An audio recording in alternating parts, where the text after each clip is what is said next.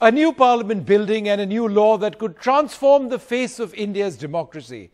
After being in the works for decades, the Women's Reservation Bill, which will ensure that 33% reservation of all seats in parliament and state assemblies are for women, has been tabled in the Lok Sabha.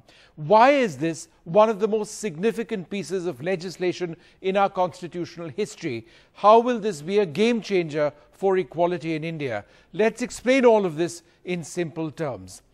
Now, we have a copy of the bill which we'll show you later on, which has been tabled. It guarantees 33% reservation for women.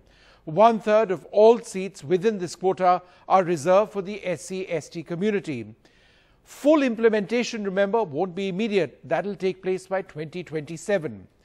Seats that are reserved for women will be assigned on a rotational basis. Now, that's important, and again a point that we need to look at closely.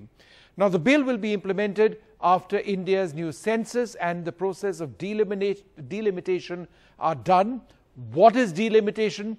Well, delimitation literally means the process of fixing limits or boundaries of territorial constituencies having a legislative body.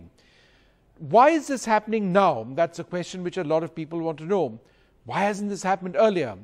Unfortunately, the representation of women in India's parliament has been abysmal. Just 15% of seats are presently occupied by women. This is in fact lower than even Pakistan.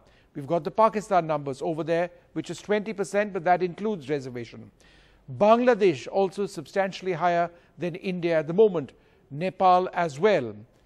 And then if we compare that with a world leader, New Zealand has a whopping 50% reservation for women, or if not reservation, the presence of women in parliament. The world average, 26.7%.